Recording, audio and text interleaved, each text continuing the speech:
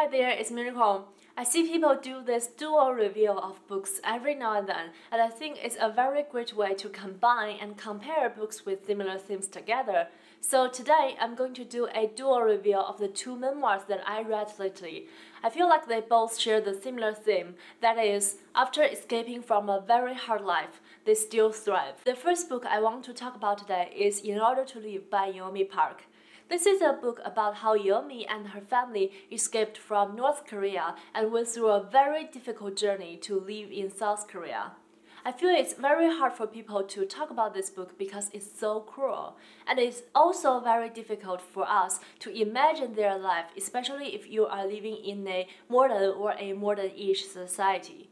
Before I read this book, I heard so-and-so rumor about life in North Korea, but I realized I can hardly imagine how it feels like when you can barely feed yourself, and in the meantime, you are not allowed to do anything. This book covered from her childhood to her young adulthood, how things went up and down in her family, why they wanted to escape North Korea, and how they managed to do that. I especially like when Yeonmi talks about the life in North Korea, not only her and her family's experiences, but the rules in general, the differences between cities and villages, and also how your family class can affect your life. I also like when she talks about the changes in North Korea from her parents' generation to hers.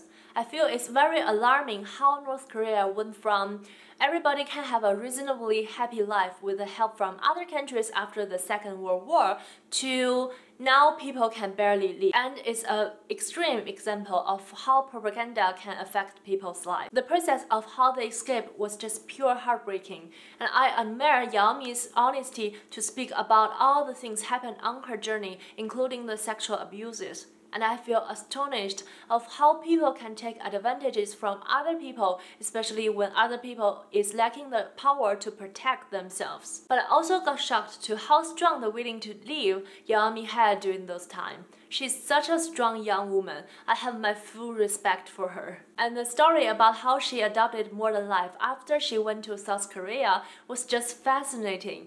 Basically, she needed to abandon her old life philosophy all of a sudden and learn new way to think and new way to solve problems. I remember in the book she talks about when she was taking classes about critical thinking and brainwashing. She was like, oh, this makes sense because of course a lot of things they taught in North Korea was false. I can see that by myself.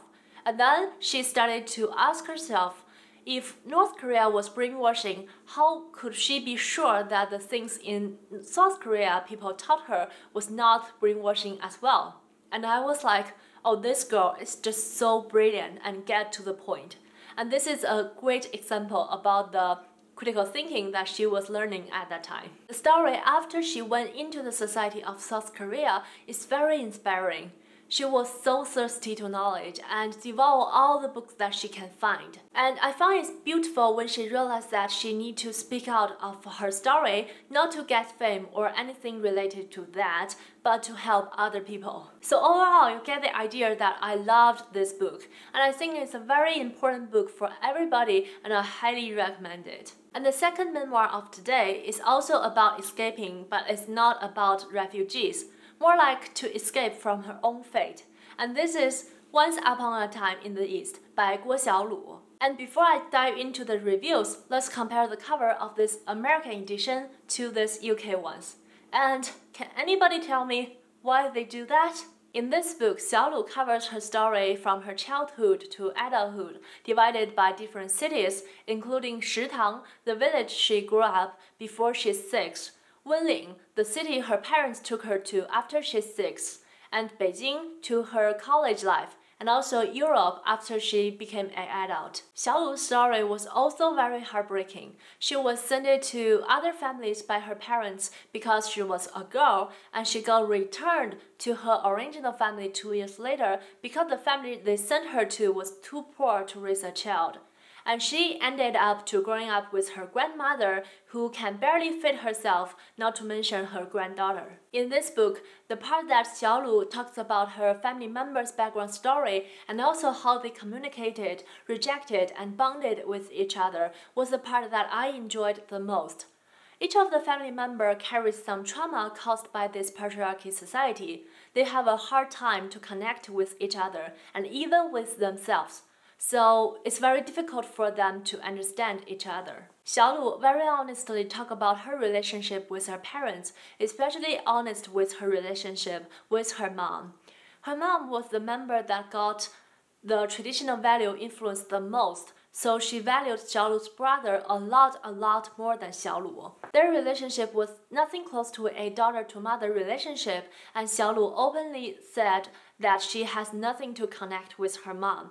And I found it's a very brave thing to admit, although Xiaolu's mom do abandon her when she was an infant. And she was also bullied by a lot of people that she know, and she was also sexual abused by her father's colleague. So carried all the trauma with her, Xiaolu was constantly trying to escape from her environment. In early childhood, she was trying to escape from Shitang, the fishing village where all the living material was limited.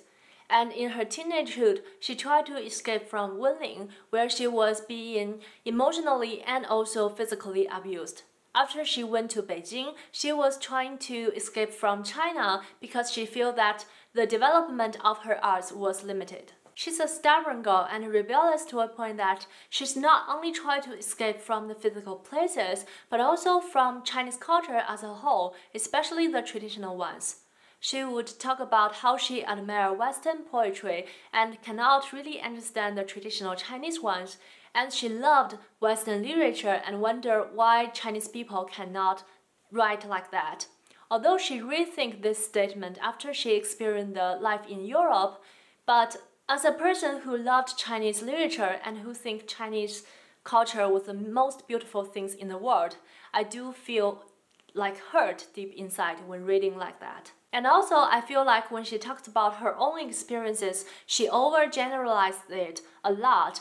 She always say things like, in China, we all do blah blah blah, or we all knew a certain thing, but that's hardly a case for me and the person and the people around me. So I feel awkward when she says, in China, we all. I do aware that there is a 16 years of generation gap between me and Xiaolu, and also I live in the north part of China and she was in south part of China, so the culture difference between different parts of China was also huge. So I wished Xiaolu can make it clear and not that overgeneralize a lot of things that she experienced. In the first book, In Order to Live, Yang Ming always says things like the things happened in her book were things happened to her when she lived in North Korea, and she doesn't know how things going in North Korea now because she escaped. However, in this book, I feel like there's an impression of everybody was the same.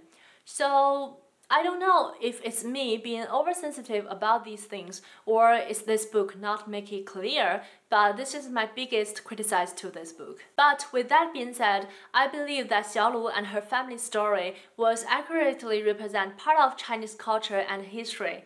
And I feel like Xiaolu is also a very inspiring woman to look up onto. And that's all for today. I hope you find my reviews helpful. Let me know if you have read those two books and how do you think about them.